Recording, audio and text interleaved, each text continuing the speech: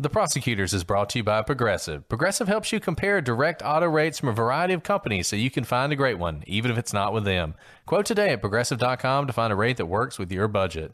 Progressive Casualty Insurance Company and Affiliates. Comparison rates not available in all states or situations. I just casually looked towards the canal and I saw what I thought was a mannequin. August 2nd, 1998, the body of a brilliant young scientist is found dead near the campus of Georgetown University. It was a gruesome scene.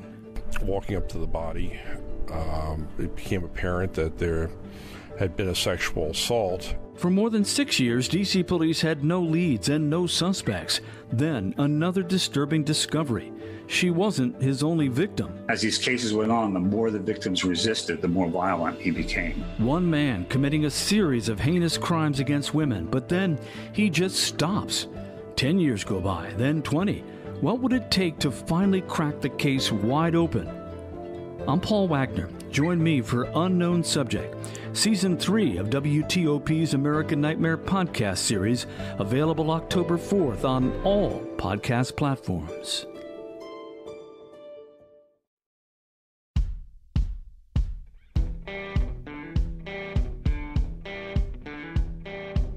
I'm Brett. And I'm Alice. And we are the Prosecutors.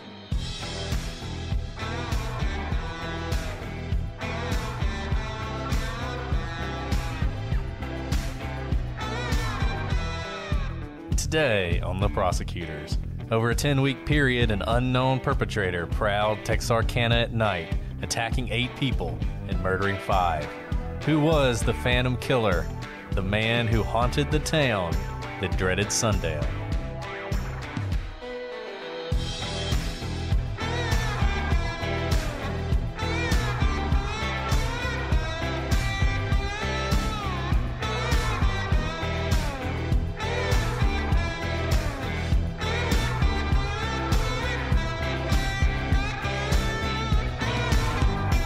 Hello, everybody, and welcome to this episode of The Prosecutors. I'm Brett, and I'm joined, as always, by my Simpa co-host, Alice.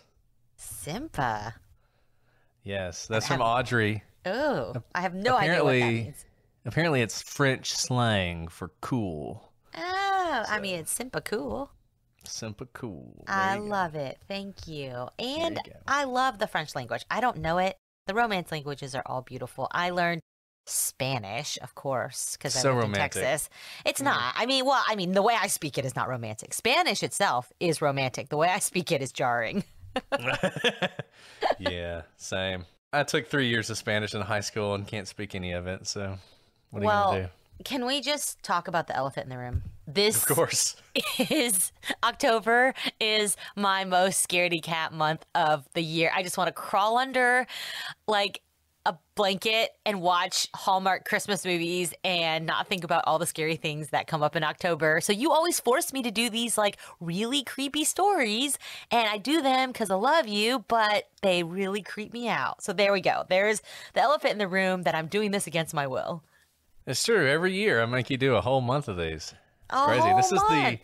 This is our 3rd October. Isn't that hard to believe? It actually is. It makes me feel really old because, like, I know. I just feel old. Where is the time? I can't believe how old the podcast is. This is like our 150th episode or something. We should have a birthday party for the podcast. As I sit here trying to. Its birthday's not till May, so. I know, but it's like baby's first Christmas, podcast's third Halloween. Exactly. Yeah. Well, I do love Halloween. I love October. I love everything about Halloween. And this year, we are doing true crime that inspired horror movies. So, as I always tell people, those of you who don't like October for reasons that are unclear to me and don't like our October episodes, they're just like the regular episodes, except with a little twist on them. Look, I'm not saying I don't like our episodes. I'm just saying they're extra creepy to me, and the aura of it being October just makes like the hair on my neck rise up. But guys, these are all true crime stories. Exactly. These are all true crime stories, and all of you should enjoy them. And this is a classic true crime story, one that not only inspired a horror movie, but arguably inspired an entire genre of horror movies. We are talking about the Phantom Killer, of Texarkana, who inspired the movie The Town That Dreaded Sundown. And because we are talking about movies, I will be watching this movie when you guys are listening to this tonight. I will be watching this movie. I'll probably start around 8 or so. Check me out on Twitter if you want to watch it with me. We will live tweet it, and you guys can let me know what you think. So that's what we're going to do. Watching a movie with Brett, by the way, is like a treat. So y'all should take him up on this. I'm not going to take him up on it, but y'all should. I'm excited. I have seen this movie before, but I'm going to watch it again just for you guys. So join me tonight on Twitter, 8 o'clock Central Time, thereabouts. We'll get started. But that's enough introduction, I think. Alice, let's dive into this story. Let's talk about this story. Let's just get it over with. I'm kidding. Let's not actually get it over with, but already just your tagline, Brett, for this episode has me creepy crawly. Because this is a kind of historical. It's been a long time, but Texarkana, Arkansas in 1946 was much like much of the rural parts of America. It was the kind of place where not locking your doors and trusting your neighbors was more than just a cliche. Still, bathing in the afterglow of the end of World War II, the young people of Texarkana probably felt like they were standing on the edge of modernity, ready to leave the past behind and launch into a bright new future. And modernity was coming to Texarkana. Soon, people would be locking their doors, they wouldn't trust their neighbors, and for some, their future would be snuffed out by an entity that America would soon become all too familiar with, the serial killer. This is the story of the Phantom Killer and the town that dreaded sundown. Great name for a movie, by the way. I just love it. I mean, It is. It just, yeah. It's surprising this movie's not more famous because such a great title.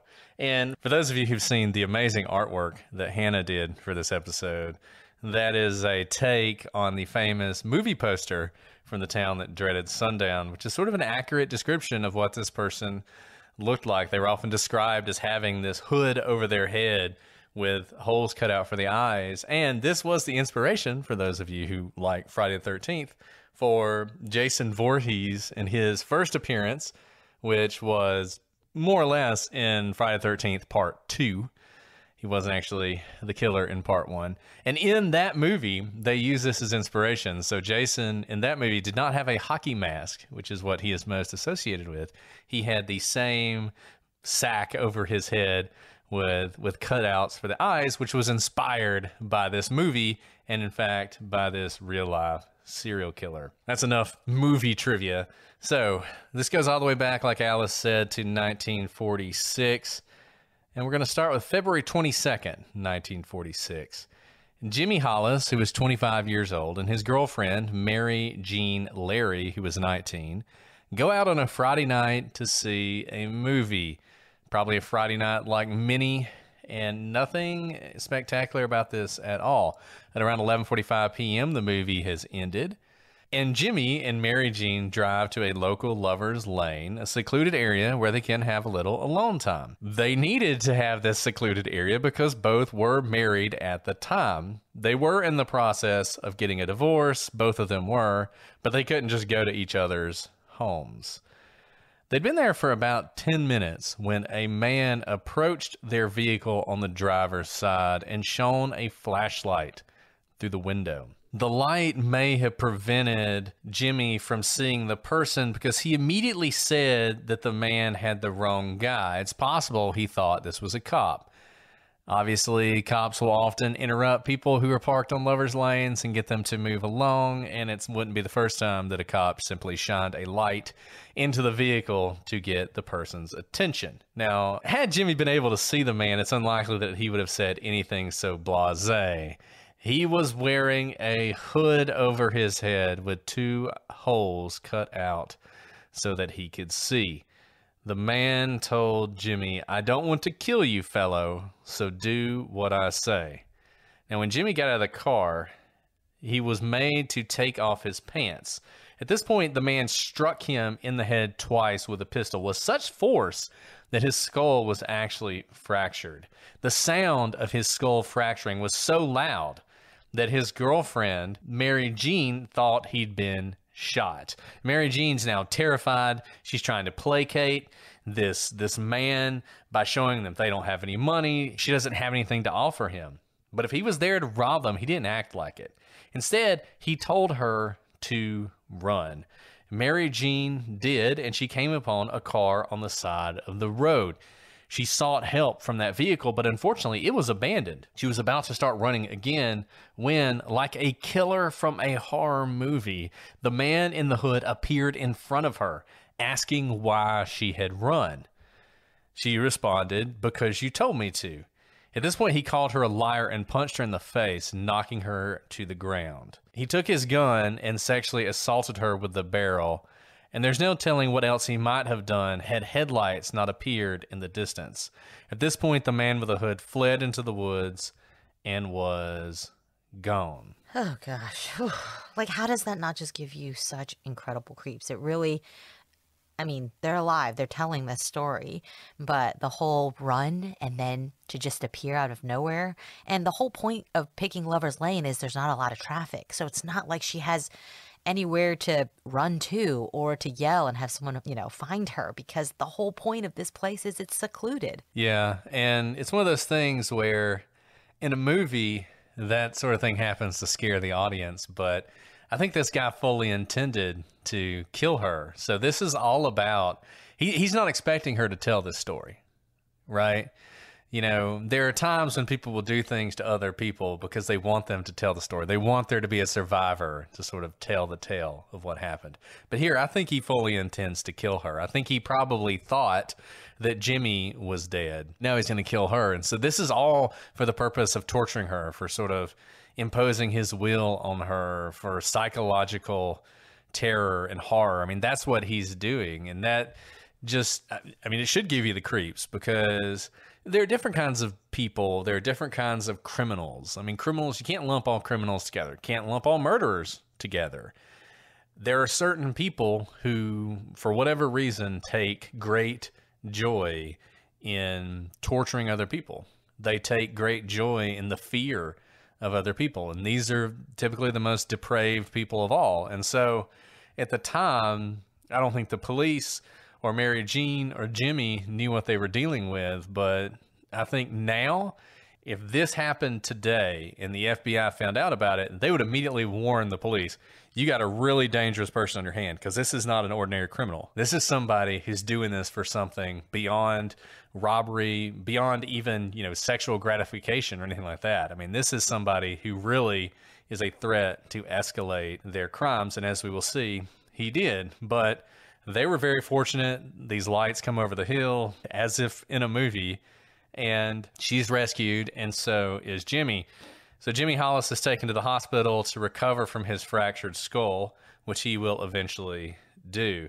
The police initially followed the most obvious theory, which is, this is Mary Jean's husband. They're in the process of getting a divorce. He probably knows about Jimmy, and he's probably shown up to torture them for those reasons. He's out for revenge. But when they picked him up, he had a solid alibi, and so the police turned to the two victims to try and get some idea about who this was.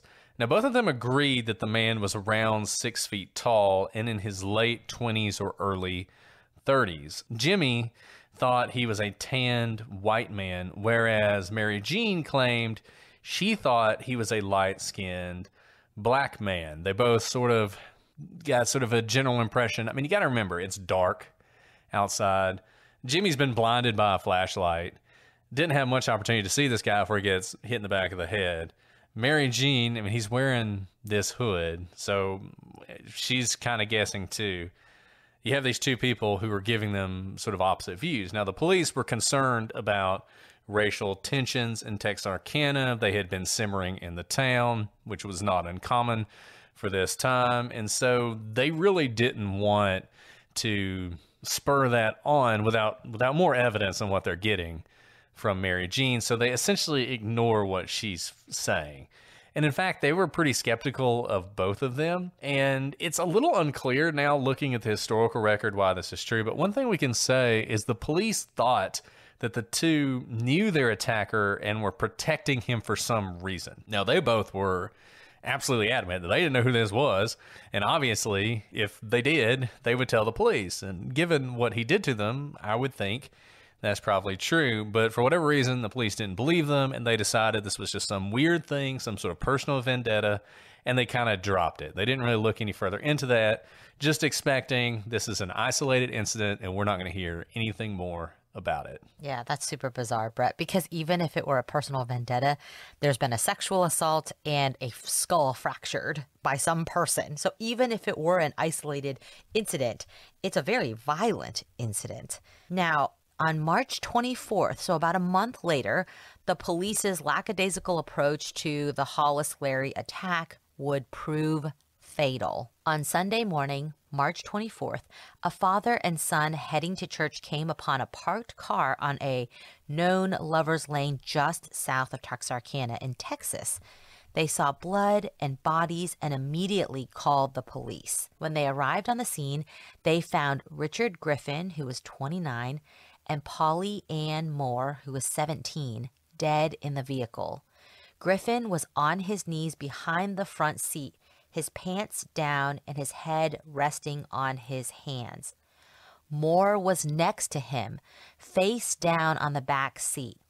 Both had been shot, execution style, twice in the back of the head.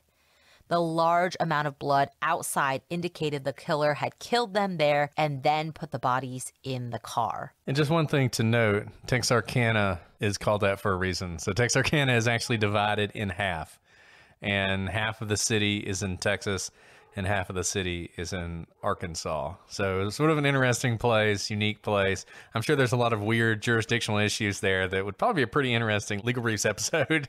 I don't know how they handle some of this stuff, but in this case, they find them on the Texas side of Texarkana. So, you know, that's just sort of an interesting little quirk of this story. And just notice the positioning of the bodies is very interesting, but what we do know is that they didn't die in those positions. They were moved there, including the fact that Griffin was on his knees with pants down. Remember what happened back in February to Jimmy? He was told to take his pants off as well. Now, this is a very gruesome scene that this father and son come across. And the police show up and they realize that they have something really serious on their hands. So they call in the Texas Rangers. So the local jurisdiction is like, this is bigger than us, we need help, and enter the Texas Rangers. And when Ranger Jimmy Greer arrived on the scene, he was disheartened to realize that the scene had been irrevocably compromised. Evidence was handled with officers' bare hands, and spectators picked through the scene, discovering some of the evidence on their own. Remember what we've talked about? If you come across a crime scene, do not enter it. It is impossible to not take something and not leave something behind and to contaminate the scene. And so it sounds like it was kind of local folks who hadn't really dealt with this level of a crime scene before, and they did not properly secure the scene. And so people were allowed to kind of just dig through it, and it's just been compromised. So based on the bullets pulled from the bodies, the Rangers were able to identify the weapon as a Colt 32 automatic pistol. But if the Rangers were hoping for answers, they didn't get much further than that. But there would be, unfortunately, another opportunity. Yeah, and it's interesting. So your first attack is February 22nd. Now it's a month later, it's March 24th, and you're having the second attack. Both attacks are situations where you have people, lovers, quote unquote, who are parked on a lover's lane, and whoever this is coming upon them. And it is interesting. We already have an elevation here. And the first one, whoever it was, used his firearm to hit somebody in the head. He hit him pretty hard. He cracked their skull, but he didn't kill him. And you got to think he knew that. Once it was over, even if he thought he killed him at the time, once it was over, he probably read in the papers or heard it through the grapevine. Not a huge town, Texarkana. Probably learned about it. And so he would have known. So is he escalating just because he's escalating, and that's what these kind of people tend to do? Or is he realized, I don't need to leave survivors behind, and so he decides to kill these people? Or Was it just that he was interrupted the first time? And if he hadn't been interrupted, he was going to kill both of them. He might have gone back and killed Jimmy or made sure Jimmy was dead. Obviously, he's not just killing them and leaving them. He's spending some time with the body. He's arranging the bodies in a way that's significant to him. Unclear why he's doing it this way, why he's pulling the pants down, why he's putting them in the back of the car. Hard to say exactly what he's doing, but this is part of the thing that motivates him. It's part of his MO, and he has elevated this way, and we're going to see again, this time, sometime later, but not quite as much time, April 13th, 1946. So Betty Jo Booker played saxophone at the local VFW on Saturday nights, but this time she didn't come home. The next morning, this is another Saturday night, so the next morning, a couple out for an early drive saw the body of a young man on the side of the road. They called the police, who found Paul Martin, a 17-year-old boy, lying on his side. He'd been shot 4 times in the right hand, shoulder, back of the neck, and in the face. Despite these wounds, police theorized he'd actually been shot on the other side of the road, as the blood trail indicated he'd crossed the street before finally dying of his injuries. It wasn't long before the police learned that Paul Martin had last been seen with Betty Jo Booker, whose mother had reported her missing earlier that day. Now, they didn't initially see Betty Jo, so they didn't initially know if she was still there or not, but they decided to assemble a search party, and they would find Betty Jo's body just shy of 2 miles from where Martin lay dead. Whoever had killed her had staged the body so that her coat was fully buttoned and her hand was tucked inside her pocket. Were it not for the bullet through her heart and face, she might have been sleeping. Later testing by the FBI would indicate that she had been raped. The weapon used to kill the two was the same .32 caliber pistol as used in the other murders. The papers dubbed the murderer the Phantom Killer. Betty Jo's saxophone, for what it's worth, and we'll come back to this, was missing. Now, what I find interesting about this, Betty Jo is 2 miles from where Martin lay dead. And just to go back to this sort of horror movie theme that we've been talking about, I don't think this person marched Betty Jo 2 miles into the woods. I think this was part of his game. I think she ran. Maybe he told her to run. Maybe she ran on her own. One reason I think that is because Martin wasn't killed where he was found. You know, he crawled across the street, which kind of indicates maybe the guy shot him 4 times, but didn't have a chance to finish him off because Betty Jo takes off. It's also possible he shot him 4 times and just figured he'd die either way. But I think this is part of it. I think this is like the first one. I think he told her to run, or he let her run, and then he kind of hunted her through these woods. I think that was part of the thrill for him, to chase her through the woods. He knew she wasn't going to get away. He knew there was nowhere she should go. And then, 2 miles later, he finally corrals her and does what he does and murders her. And this guy, this is a creepy guy. This is a guy that's got a lot of deep-seated issues. And we don't talk about serial killers a lot on this podcast, but in a lot of ways, this guy is kind of a template for what you're going to see going forward. In the 1940s, this is very early to have this kind of serial killer. You just didn't see people like this. I mean, there had been serial killers before, obviously. A lot of them are famous. But when you think of sort of the age of serial killers, you think of the 60s and the 70s. And a lot of those guys, I don't know that they modeled themselves after this person, or if this person was just one of the first examples of whatever it was that drove those sort of modern serial killers, because his MO and the way he's acting and the way he gets joy, not just from the killing, but from the process of inflicting pain and terror and fear, is very modern and very sort of ahead of its time in a way. Yeah, Brett, the thing that stuck out in the first story in February was when he told her to run, and that he shows up and asks her a ridiculous question. Why did you run? That is something incredibly sadistic. We see this now in modern times, and we see copycats of people who've watched a lot of movies where this happens, where there's the hunter going after their prey. And we've kind of seen the copycat after these movies have come out like this. But back in 1946, this was, I mean, of course there were murders. Of course, you know, there were terrible things that happened back in the 40s. But this type of joy from being able to torture someone and inflict immense amounts of fear in them as you are killing them and raping them in this case is not something that you see across murders. That's pretty rare. And especially because we know what happened with Mary Jean, who got away in the February instance, we have an idea what happened now. If we didn't have her story and Jimmy's story, we may not exactly understand what happened here. But I think you're right. Those 2 miles, I think she ran on her own feet. And I don't think he may have even driven after her, or he may have walked slowly after her, hearing her footsteps and her cries probably as she's panting and getting more tired and eventually probably giving up at some point. And he doesn't have to run after her. There's nowhere for her to go. There, he knows, you know, the nearest home. She's not going to get there on foot. And so it's almost like he just waits his time, like, you know, like a stalking tiger who can conserve their energy until it's time to strike. And let me say this. I think a lot of this points towards a killer who's from the town. So we're going to talk about suspects in a minute. And it is possible this is a transient. This is somebody who's in town for a little while, commits some murders, and then leaves. And that would be consistent with the fact that the murders do end.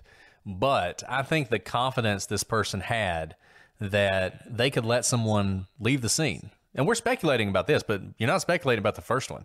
The first one, we know for a fact that he told her to run and that he was able to get in front of her and be there, essentially, when she arrived. And she had no idea that he was following her, that he'd circled around, however he did it. And that tells me this is somebody who's very familiar with this terrain. He's very comfortable with it. I think he was comfortable with this forest. I think he knew she could run through this forest and he could find her. And there was no way she was going to get out without him finding her. Whether it's because she would end up circling around towards him or there was nowhere really to go, or he would just find her eventually. I think he felt very confident in this as his hunting ground. And that indicates that this is somebody who knew it well. This is probably somebody who's from the area. That's consistent with most studies of people who are serial killers.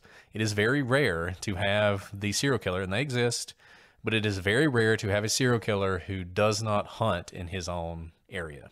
So at this point, things are escalating, and the police have decided to escalate their efforts. On April 16th, famed Texas Ranger Manuel Trazazas Lone Wolf Gonzalez arrives on the scene. In his 26 years as a Texas Ranger, he had killed 75 outlaws, all justified, of course, which it is hard to imagine in today's environment. So many people.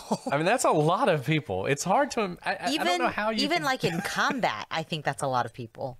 I mean, this is like out of, once again, this is like out of a movie, right? I mean, so you know, Texas Rangers are the original. I might, someone's gonna write to me and yell at me, but you know, the first FBI agents were Texas Rangers, and part of it was because it's in a beautiful book, Killers of the Flower Moon, detailing kind of the birth of the FBI. But when basically they can't solve a crime, they reach out to these like very fine line between law enforcement and outlaws themselves, Texas Rangers, who quite literally just live on the range and live and die by the like rough justice out there. They just carry guns and they're on horseback and they deal out justice, and they are tough and they are rough. But this is exactly what a Texas Ranger did back in the day. Hunt down outlaws and just kill them. Well, yeah, and it's kind of like Bonnie and Clyde, right? I mean, Bonnie and Clyde were on this spree of killing and robbing and everything else, and nobody could handle them. So what they do, they told the Texas Rangers, go take care of it.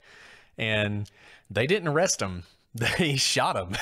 They basically ambushed them and just made sure that they wouldn't make it out. So I'm not even too critical of old Lone Wolf, though it's hard to imagine that you could actually kill 75 people and they all be justified. The television show Justified, I don't know that Raylan Givens killed 75 people across 6 seasons of Justified or whatever, but this guy managed to pull it off. In any event, they bring him in, and he's going to solve it. At one point, he says he's not leaving town until he solves it. Somebody tells him he might want to buy a house then.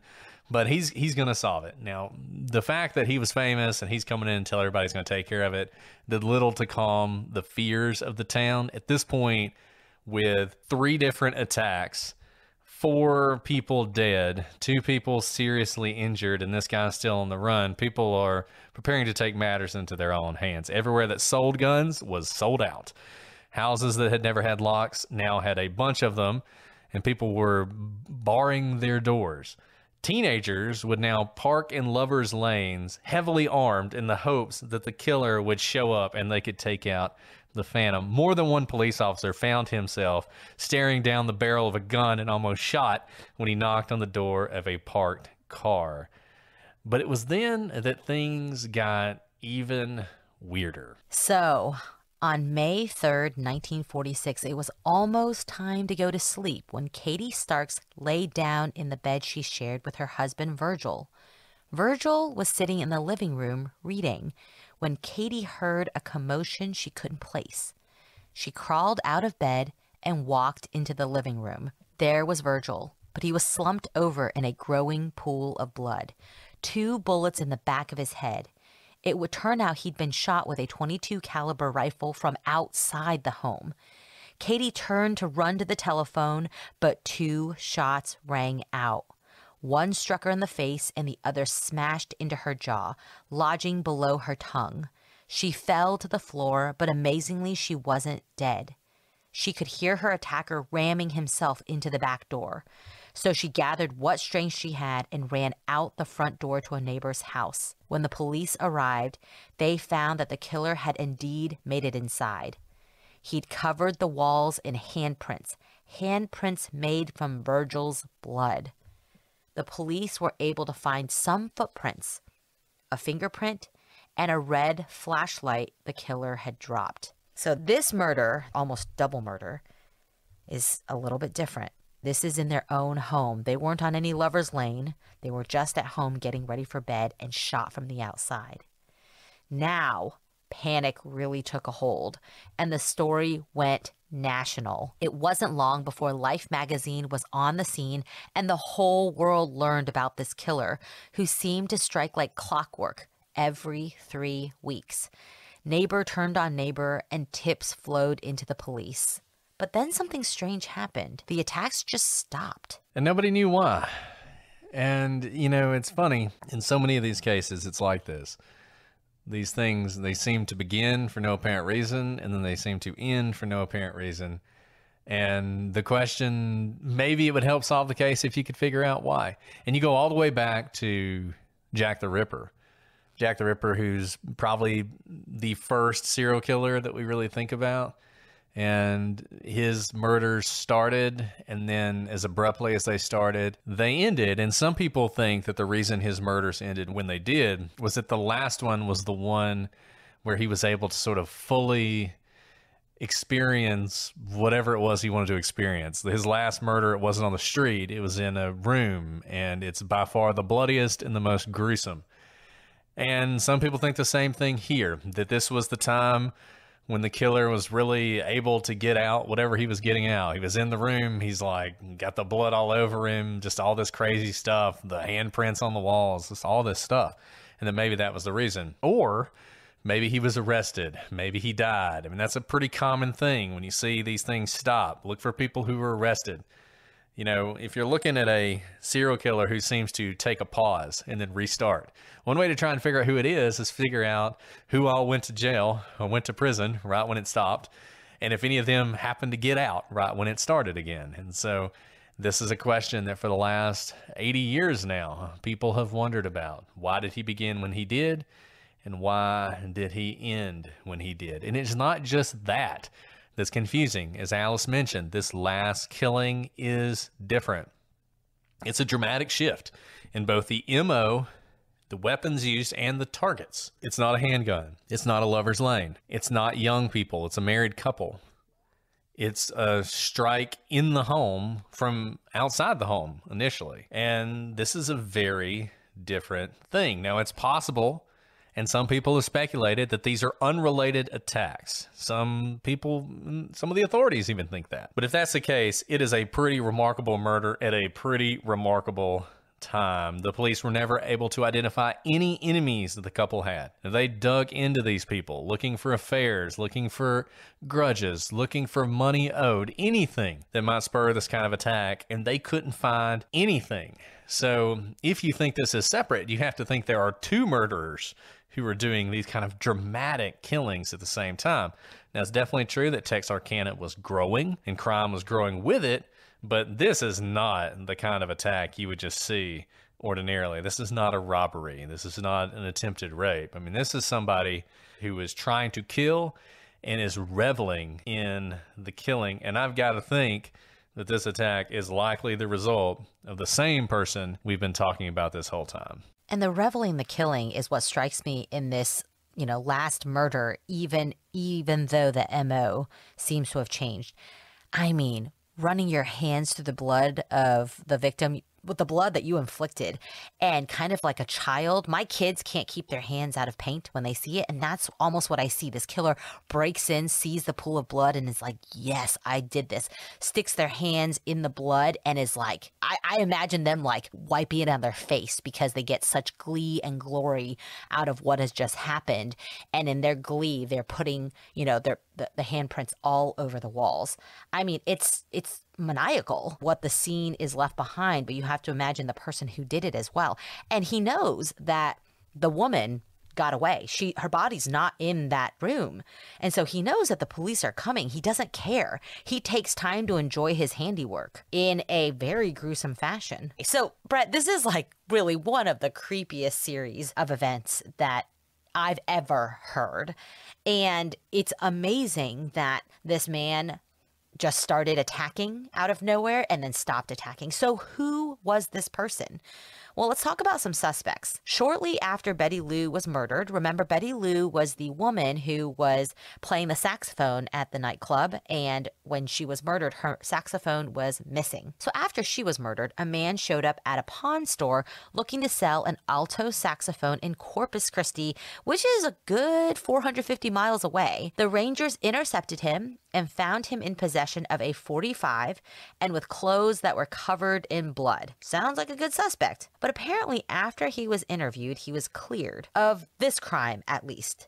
For what it's worth, Betty Lou's saxophone was actually eventually found in the forest near where she was dumped. But the Texas Rangers did a pretty good job because they were able to track this guy 450 miles away. Now, super suspect that he's had blood all over his clothes, and he may have been involved in some other shady deals, but it wasn't Betty Lou's murder or the other 4 murderers in Texarkana. Yeah, I tried to follow up and figure out what in the world this guy had actually done, but I couldn't find any record of it. So if somebody out there knows, let us know. Yeah, different true crime story. Now, so that strikes him out pretty quickly. Let's talk about German prisoners of war. I know you're thinking, say what? Rumors, of course, ran rampant in Texarkana, and one was that an escaped German POW was responsible for the murders. Although it's true that there were escaped POWs around this time, it seems unlikely that one set up shop in Texarkana, which is a pretty small town, pretty safe town, and started murdering people. And his voice was heard by several of his victims. And at least in the records we've seen, no one's indicated that they had any sort of an accent that placed them outside of Texarkana. Yeah, I think this is just one of those crazy rumors that happens whenever you have murders like this. I think, once again, I think this was somebody who knew the area. And if you're a German POW who's escaped, you're trying to do something other than become a serial killer in Texarkana. So I'm going to go with this one is probably not right, despite the rumors in town. Sexy theory, but not right. And by the way, sexy theory, but unlikely. I just realized, remember I've told you about like one of my deepest fears is sitting or standing next to a window when it's dark outside and I'm in a lit room. This is why there is truth to my fear. Oh my goodness. There you go. I'm never again standing next to a window. Enjoy sleeping tonight, Alice. I'm looking nervously behind me because there's a window behind me. Jeez, Brett, you always do this to me. I'm sorry. Let's continue this story because we got to get this over with.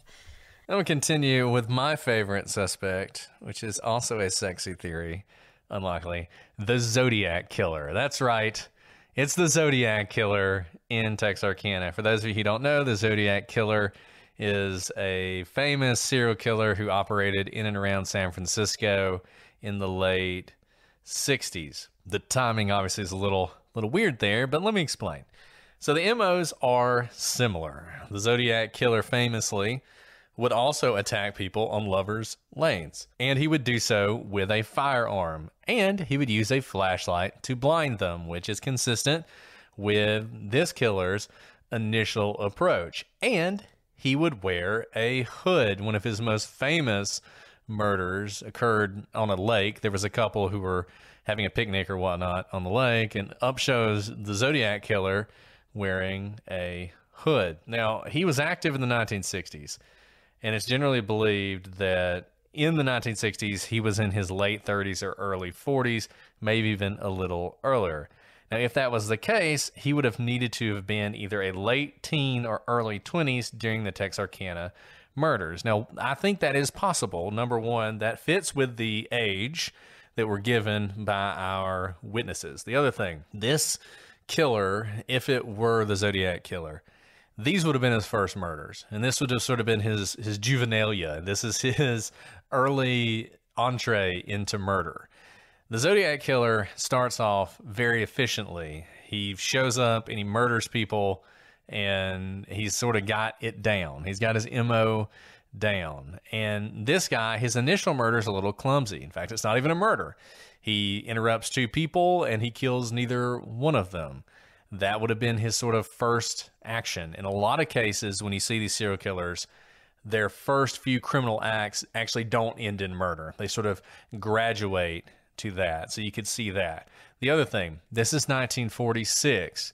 This is right after the war. Imagine someone who's in their late teens who joined the military with plans of going over and, fighting the Nazis and killing a bunch of people or whatever. Then the war ends. They're still in the military. Texarkana has a couple military bases around it. This could have been a person who was moving into Texarkana, or maybe they were from Texarkana and then got shipped out to California and San Francisco, which also had military bases. And as a matter of fact, after one of the Zodiac Killer's murders, he actually escaped across a military base. So you could imagine sort of these are his early killings. Whatever happens next, he's deployed or he's in prison. I mean, who knows what happens in the 50s. And then as he gets older, sort of this urge to kill again comes back and he restarts in California. That would explain why the killing started when they did. Would also explain why they ended while they did. And then you see this sort of gap. Is this likely? No, of course not. And this is sort of an often, whenever you have unexplained murders, people like to tie famous serial killers with them. So you'll see, like, people will say that the BTK killer is Zodiac, or that Jeffrey Dahmer killed Adam Walsh. I mean, you see this a lot. Is it likely? No. Is it possible? I actually think it is. I think this is more possible than a lot of people let on. One other thing I'll point to, the MOs change in both cases. In this case, he starts off killing people on lovers' lanes, then he attacks these people in their home. In the Zodiac Killer, he starts off killing people in lovers' lanes. His final murder is of a taxi cab driver, which is very strange. The Zodiac Killer also claimed more murders than he was accounted for, and the Zodiac Killer liked press. You could imagine that coming from this. This murder leads to this whole Phantom Killer thing and Life magazine.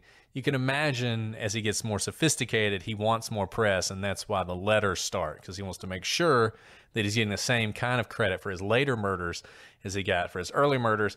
That's my argument for why it's a Zodiac Killer. I don't actually think it's a Zodiac Killer, but I think it is an interesting theory. I mean, at this point, it might as well be the Zodiac Killer. We really don't know. So when you see these types of MOs, you do have copycats, but it is interesting because your MOs typically come from some deep desire or kind of obsession. And it's usually not just to be, news line grabbing. Of course, those who like attention, want the attention for it, but your MO typically comes from something, from your childhood or something that you desire. Maybe this person wanted a lover, had been spurned by a woman or a man on Lover's Lane before. And maybe that's why his attention was geared towards couples. But it is interesting when the MOs are similar. The Prosecutors is brought to you by Progressive Insurance. Let's face it, sometimes multitasking can be overwhelming. Like when your favorite podcast is playing and the person next to you is talking and your car fan is blasting. all while you're trying to find that perfect parking spot. But then again, sometimes multitasking is easy, like quoting with Progressive Insurance. They do the hard work of comparing rates so you can find a great rate that works for you, even if it's not with them. Give their nifty comparison tool a try, and you might just find getting the rate and coverage you deserve is easy. All you need to do is visit Progressive's website to get a quote with all the coverages you want, like comprehensive and collision coverage or personal injury protection. Then you'll see Progressive's direct rate, and their tool will provide options from other companies all lined up and ready to compare, so it's simple to choose the rate and coverages you like. Press play on comparing auto rates. Quote at Progressive.com to join the over 27 million drivers who trust Progressive.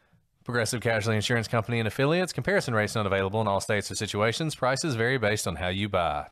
Guys, it's such an honor to be sponsored by June's Journey. Thank you to all of you who took part in their Golden Soiree event for trying to beat my score, and many of you who did. And I hope if you haven't given June's Journey a try, you will go ahead and do so. We are so honored that they support us, and we want you to support them.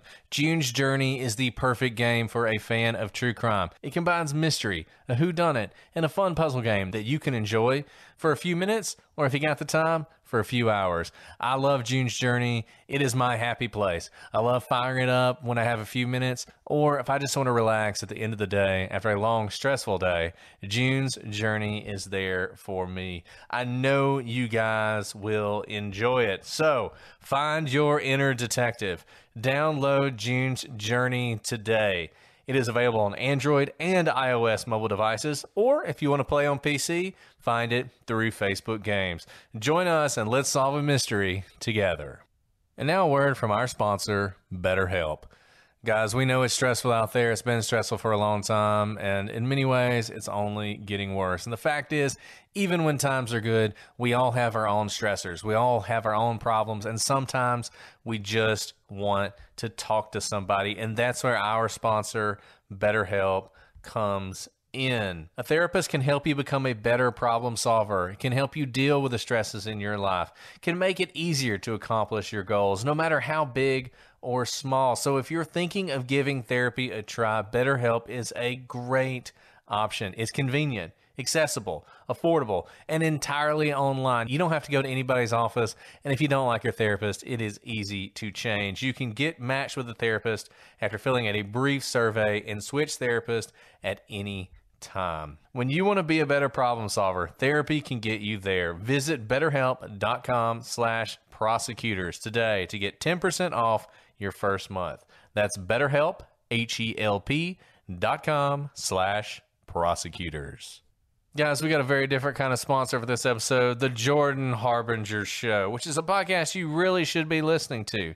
And I know every day somebody tells you to listen to a podcast, and most of the time, you don't do it. And maybe you've been listening to us, and we've been telling you, listen to Jordan Harbinger, and you haven't done it. Well, now is the time to give it a chance. Jordan's Show, which Apple named one of its best of 2018, is aimed at making you a better informed, more critical thinker so you can get a sense of how the world actually works and come to your own conclusions about what's happening even inside your own brain. And there is an episode for everyone. If you're listening to this podcast, you probably like true crime, and Jordan Harbinger has true crime. If you want to learn about Frank Abagnale, Catch Me If You Can, Jordan's the place to go. If you want to hear about Sammy the Bull Gravano and learn a little bit about the mob, Jordan is the place to go. And if you want to hear Amanda Knox tell her own story in her own words, Jordan is the place to go. So we really enjoy this show, and we think you will as well. Search for The Jordan Harbinger Show.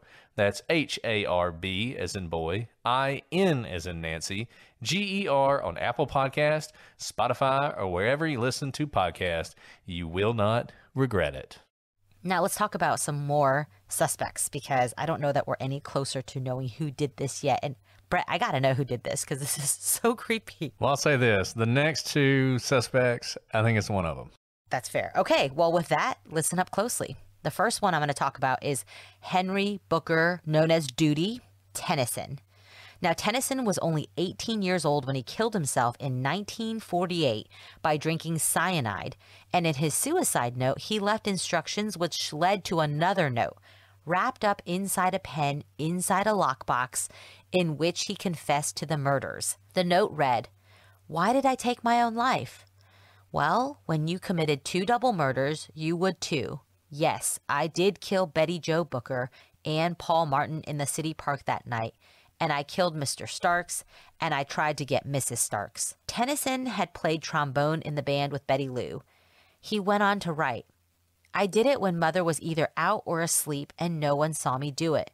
For the guns, I disassembled them and discarded them in different places. Running away would not do any good. The police would find me. One of Tennyson's cousins became a researcher and noticed that all the young victims had attended a movie at the Paramount movie theater the night they were attacked. Tennyson had been an usher at the Paramount, and the Starks had often visited Katie's sister, who lived next door to Tennyson's best friend, James Freeman, who would later provide an alibi for Tennyson on the night of one of the slayings. Several decades later, though, James would shoot himself. So this one's really interesting, not least of which because he confesses to these crimes. The things, let's go through the sort of the pros and cons of this. The con for this is he's so young. He's so young. He kills himself when he's 18.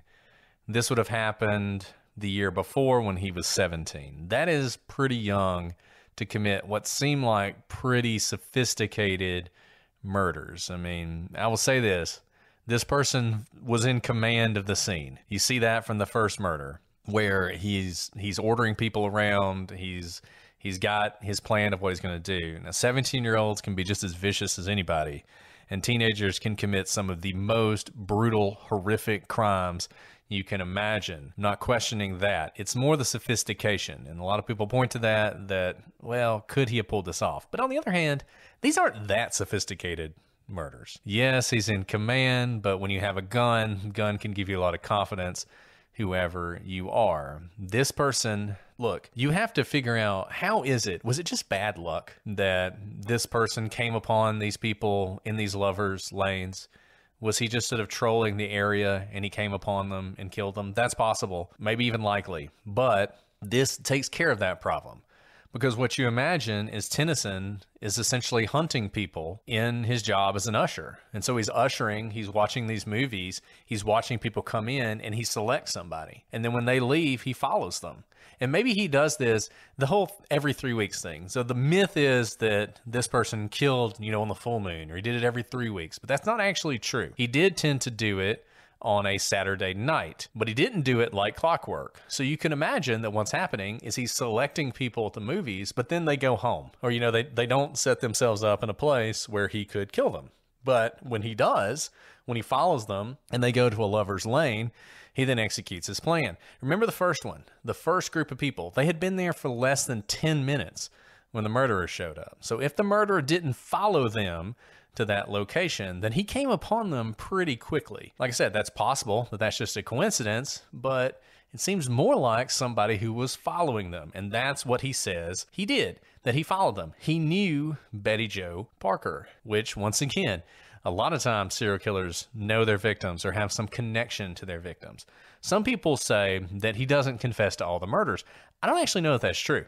He says when you committed 2 double murders, you would too. Now, he only names Betty Jo Booker and Paul Martin, and then the Starks. The Starks is not a double murder. He did not kill Mrs. Starks. I think what he's saying here is he committed 2 double murders and he attacked the Starks. He knew Betty Jo and he knew Paul, so he named them. He might not have even known the other 2. That might have just been a random thing. So he says he committed the 2 double murders and he points out the 2 people he knows, and then he knows the Starks. Why does he know them? So Mrs. Stark's sister lived next door to Tennyson's best friend. So they were often in that area. So he probably saw them come and go a good bit. And you know what's really interesting to me, Brett, that jumps out to me is we've talked a lot about how the MO and the hunting and the kind of cinematic nature of these attacks and murders are not fit for the 1940s. But Tennyson was an usher at the Paramount movie theater. What do you do all the time when you're at the movie theater? When you're an usher, you see lots of movies where there are dramatic, chases and dramatic murders and gory details. And it's exactly what it sounds like. It's cinematic. And so he is filled with kind of this Hollywood version of horror and drama at all times, that this type of MO kind of fits someone who's around all that drama and Hollywoodness all the time, and where he would get these ideas of these chases and wearing a burlap bag over his face. That all seems straight out of the movies. That would make sense if he's watching movies all the time. And the reason the murders ended in May of the year before is because he leaves and goes to college. He actually kills himself, I think, at Arkansas. I think he's at the University of Arkansas when he kills himself. So the idea is he sort of finishes up his murders, he goes off to college, but it weighs on him, and eventually he decides to drink cyanide and leave these notes.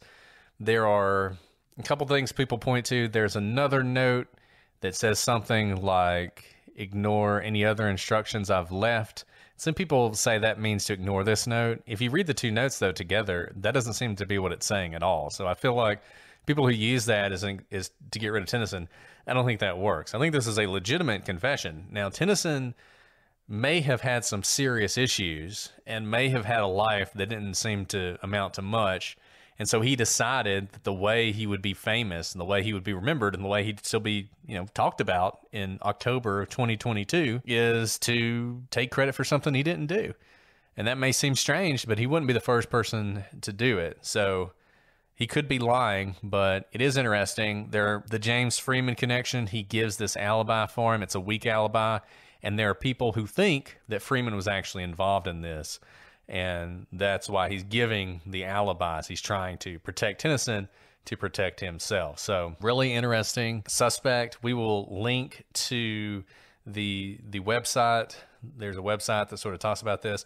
There's just a lot of really interesting stuff out there about Tennyson that you can run down. And I think he is definitely a viable suspect. He is not the favorite suspect, though. The favorite suspect by most people, including people who write books on this and the police, is Yul Sweeney. So Yul Sweeney was a 29-year-old local thief and criminal who liked to steal cars. When police looked at some of the dates that Sweeney stole cars, they noticed that they coincided with the dates of the murders.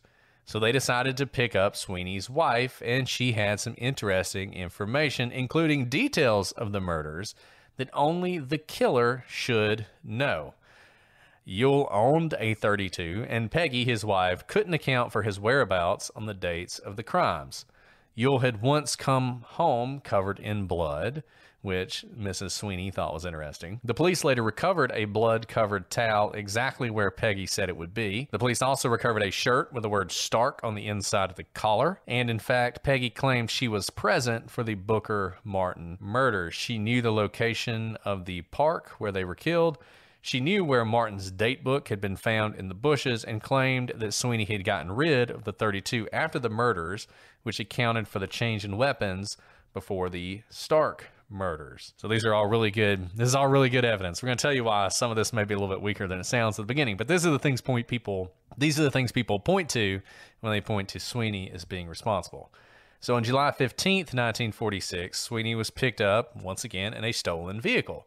When the police arrested him, his first words were, "Please don't shoot me." The officer told him he wouldn't shoot him, to which Sweeney replied, "Mister, don't play games with me. You want me for more than stealing cars. I will spend the rest of my life behind bars this time," which seemed very strange to the officer. So this all seemed like a slam dunk case. You get all this evidence, you have his own statements, but then Peggy changed her mind about testifying. And as we've talked about on Legal Briefs, our other podcast you all should be listening to, if Peggy doesn't want to testify, she doesn't have to testify. She can invoke her right as his spouse not to testify against him.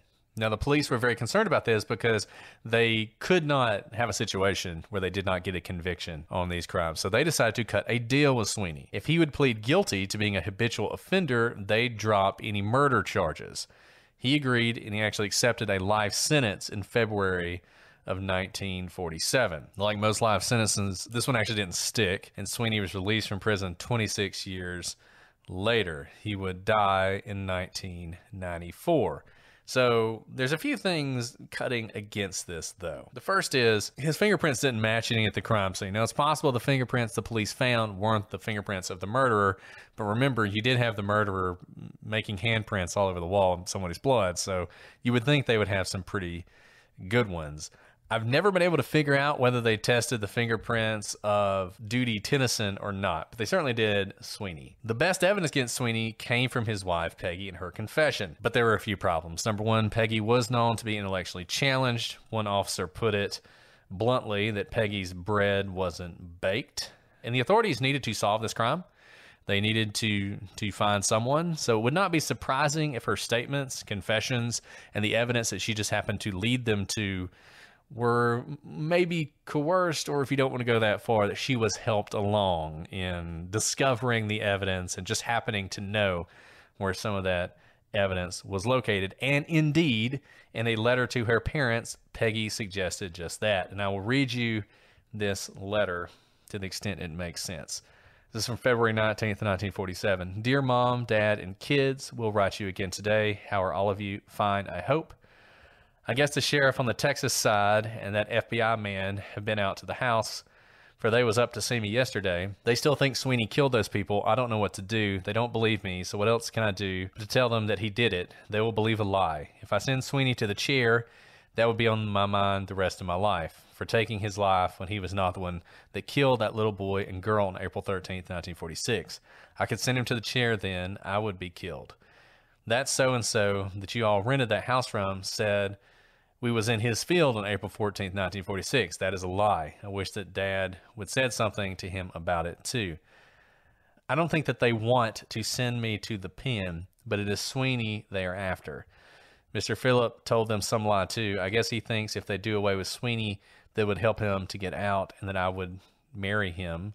I wouldn't marry him now if I knew I would get out by marrying him. In my book, he don't rate as high as Sweeney does, and Sweeney don't rate at all. Well, that's a rough thing to say about your husband. Mother, I don't know if this will pass out of here or not, but I hope so. I find out why the judge won't lower my bond. It's no use in trying to make my bond because the FBI man, you know who I'm talking about, would have to go out and look at the land and everything. He would turn it down, or they'll raise the bond so high that you can't make it. I find out more than a lawyer. I think you and Dad just threw away $250. So this is a pretty damning letter as far as her confession goes. Obviously, this would not be the first time a confession was coerced, and I don't know, there's good evidence against Sweeney if you believe her initial statement, but pretty much everything against Sweeney comes from her statements. Like, if you take out her statements and what she told the police, and apparently the evidence that she led them to, if you take that out, then all you have is Sweeney saying he's going to spend the rest of his life behind bars. And here's the thing. People are always like, why would he say that? He just stole a car. No.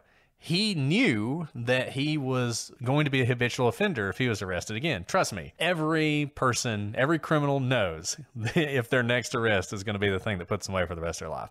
They all know that. He knew that. So the fact that he was arrested with a stolen car, he knew it was going to be a habitual offender, and that was life in prison. And in fact, he ended up pleading guilty to that to avoid the death penalty for these murders. So that doesn't hold as much weight with me. So it really just comes down to, do you believe Mrs. Sweeney when she makes her initial statement about him being involved, or do you believe her letter to her parents where she says, essentially, I was coerced into doing this. They won't believe the truth. They'll only believe a lie. And it's the only way I can get out of jail is if I tell them that Sweeney did it. And here's the thing. I mean, the first, when we first started talking about Sweeney and whether he's the actual perpetrator, everything that points to him really is Peggy. And if the police themselves recognize that Peggy's not very bright, there were a lot more questionable interrogation tactics back then, and they can easily, suggest things to her that she may just be tired or exhausted or think, nobody even listens to me. It doesn't matter. I'll just say yes. But one thing that jumped out to me about her quote unquote confession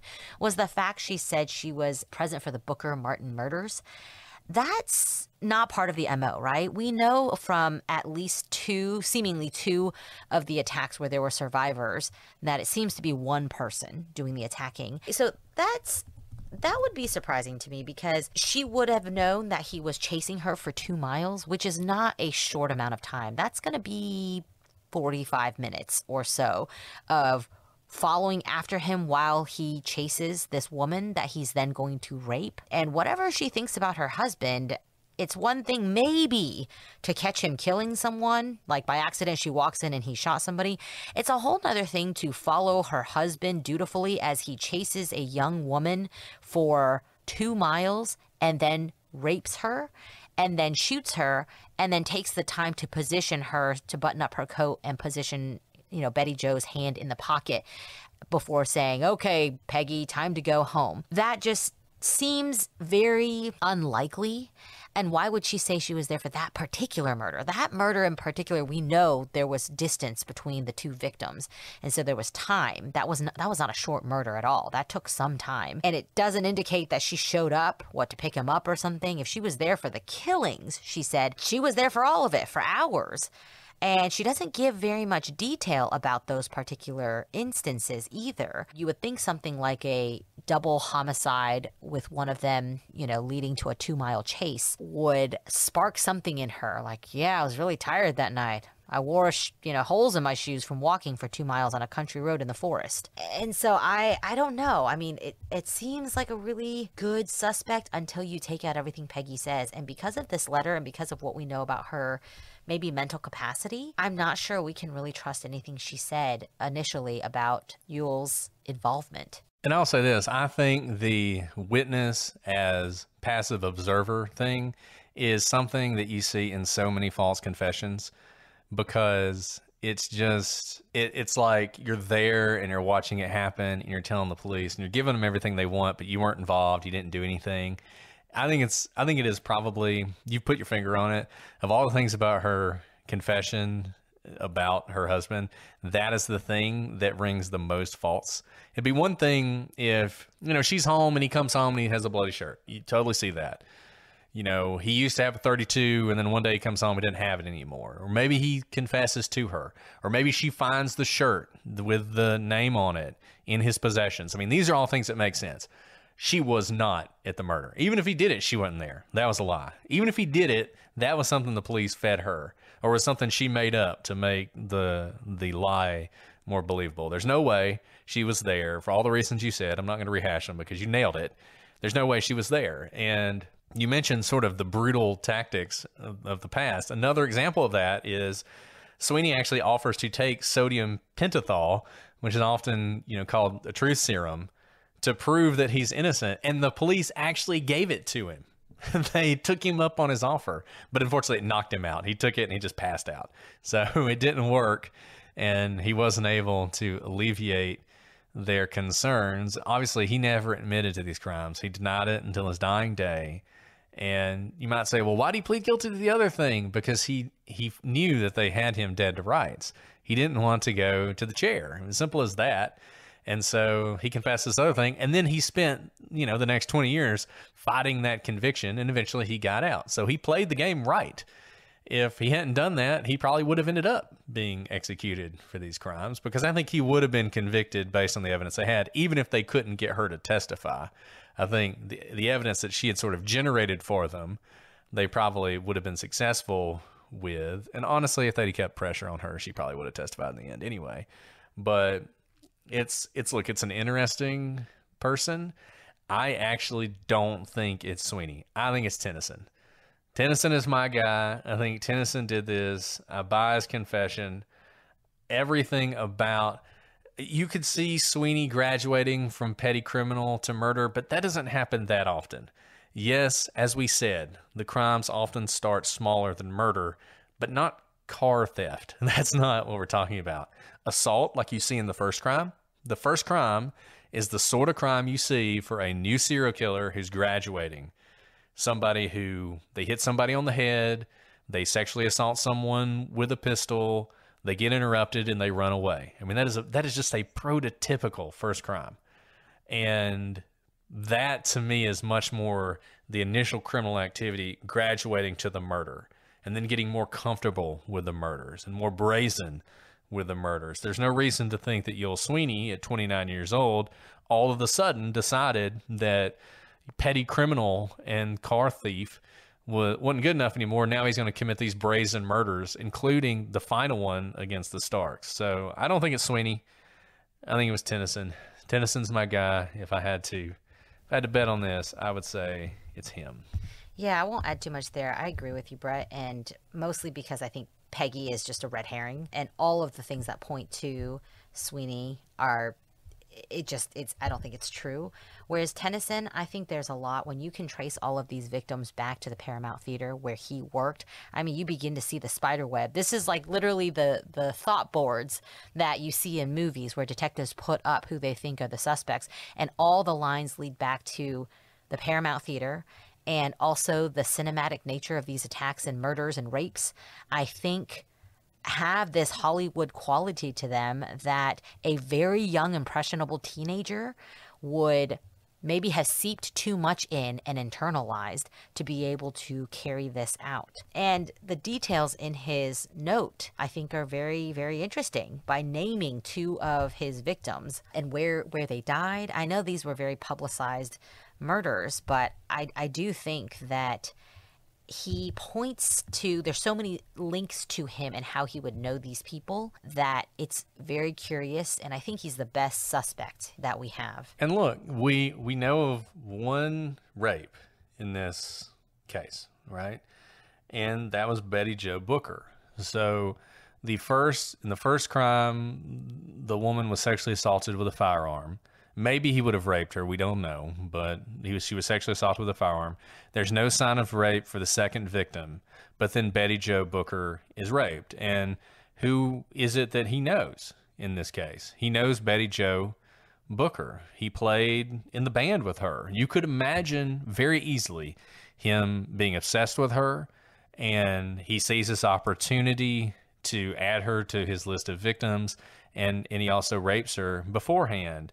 And he also knew Mrs. Stark. Maybe he intended to do the same thing if he'd have gotten into that house that day to her before he killed her. We don't know, but the fact of that connection, to me, adds a lot of weight to that. Now, if you want to know more about the Sweeney case, a book was recently written called The Phantom Killer, Unlocking the Mystery of the Texarkana Serial Murders, The Story of a Town in Terror, which is a really long name, by James Presley. Presley is either the son or the grandson of the sheriff from Texarkana at the time, so he had access to a lot of information, a lot of documents, and he argues that his dad or his granddad or whatever got it right when they thought it was Sweeney. So he lays that case out pretty convincingly if you want to read that. And then, like I said, we'll put up a few other things, including Did Duty Do It?, which is, it's put together by one of his cousins who thinks that he is responsible for the crime. So you can check that out as well and let us know what you think. And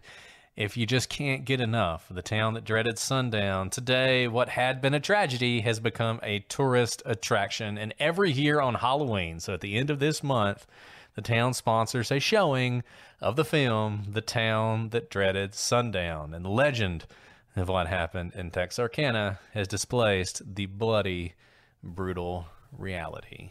That's so dark.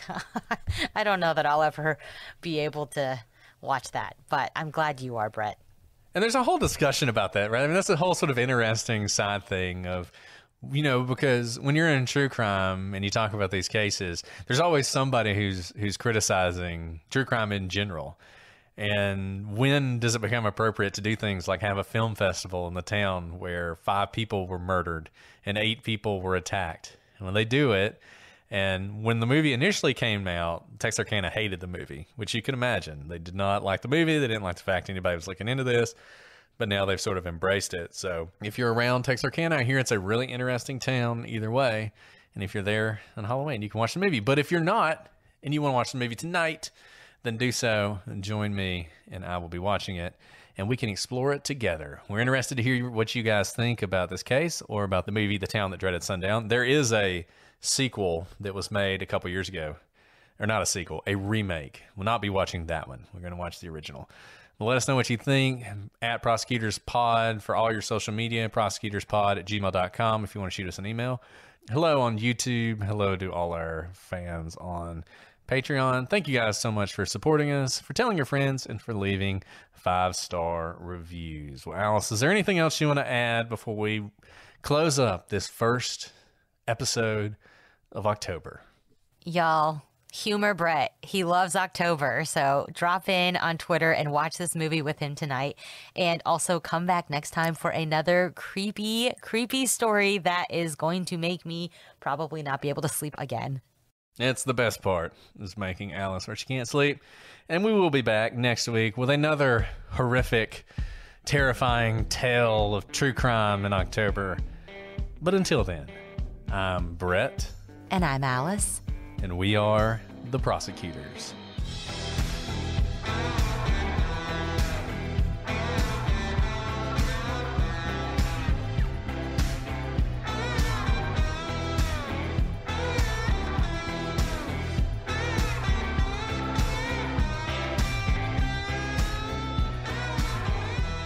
You should voice trailers. Trailers are an art form in and of themselves. Like, I could sit down and just watch trailers. I don't need to watch the whole movie. Oh, I love like a movie good trailers. trailer is like artwork. They don't really do the voiceover thing anymore. That used to be the big thing. They used to be the big. This is true. In a town that dreaded sundown, one man hunts for a serial killer. See, there you go. Who will survive, and who is the murderer?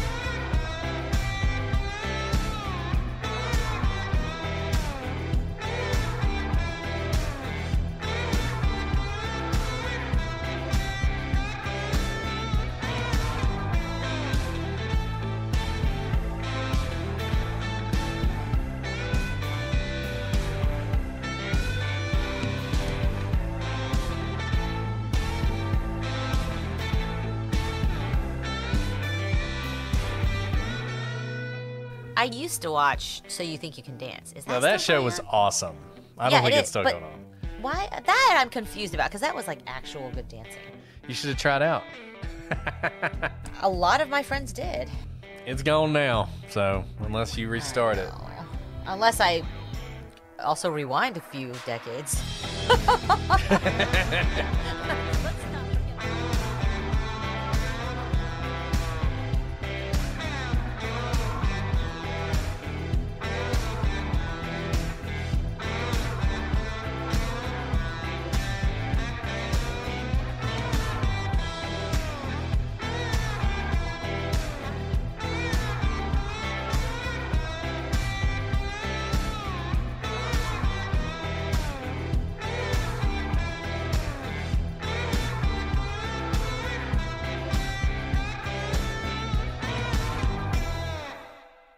All this month, celebrate Hispanic Heritage Month with PlutoTV. Watch movies with the biggest stars like Eugenio Derbez in No Eres Tú, Soy Yo, and Luis Gerardo Méndez in Camino a Marte. Plus, PlutoTV has thousands more movies and TV shows and over 45 channels in Spanish, all for free.